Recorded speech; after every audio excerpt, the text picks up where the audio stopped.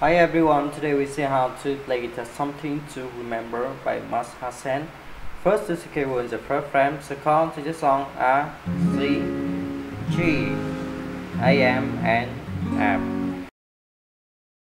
The first to play down, down, up, up, down, down, down, down, down, up, down, down, down, up, and to play long A, M,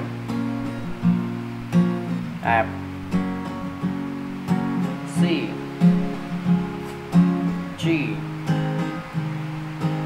and so his instrument is the same way for track to the pre-chorus to play down, down, down, up, down, down, down, up, and to play long D, M,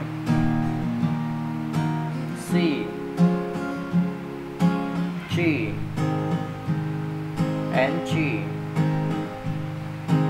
And so his instrument is the same way for track to the chorus and outro to play down, up, tap, down, up, tap, up, tap, up, down, up, tap, up, tap, up, and to play long F, G, A, M, C, C, G, and G. And so his instrument is the same way for track. Thank you for watching and see you again. Bye bye.